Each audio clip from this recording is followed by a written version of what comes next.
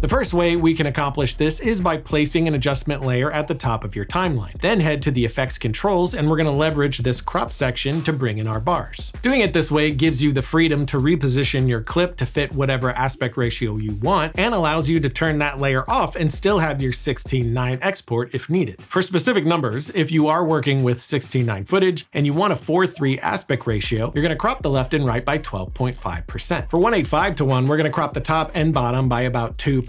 Technically, it's 1.95%, but I just do 2. For 2:3:9:1, crop both the top and bottom by 12.8%, or if you want to go further, do 13% for 2:4:0:1. And for the 2:1 aspect ratio, we're going to crop both by 5.5%. The downside is you are still exporting a 16:9 image, so if you want that wide aspect ratio, any wide monitor is still going to play it as a 16:9 image and not give you that full landscape, but there is a fix.